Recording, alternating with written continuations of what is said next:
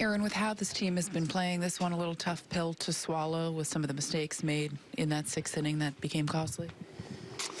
Yeah, I mean, anytime, you're in a game like that, and don't, finish an inning off the way you can, that's frustrating, but it's also, part of it. And, yeah, we just couldn't get that final out there, unfortunately, and then they were able to shut us down. DJ has been so good for you offensively and defensively. Is it almost odd to see him not make plays in the field?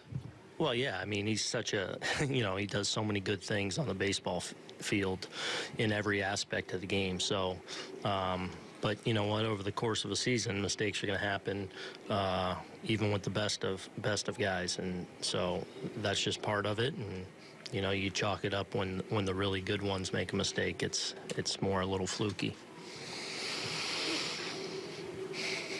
They called that error on the caught stealing that the runner advanced to third on Sanchez, but it almost looked like DJ could get that ball. Did you think that he should have been? I mean, I haven't looked at it back, but to the naked eye, it was Gary made a really good throw. I don't, I'm not sure exactly what happened, if he, if DJ just misread it or what. I'd have to look back at it and talk to both those guys. But yeah, I thought it was a really good throw.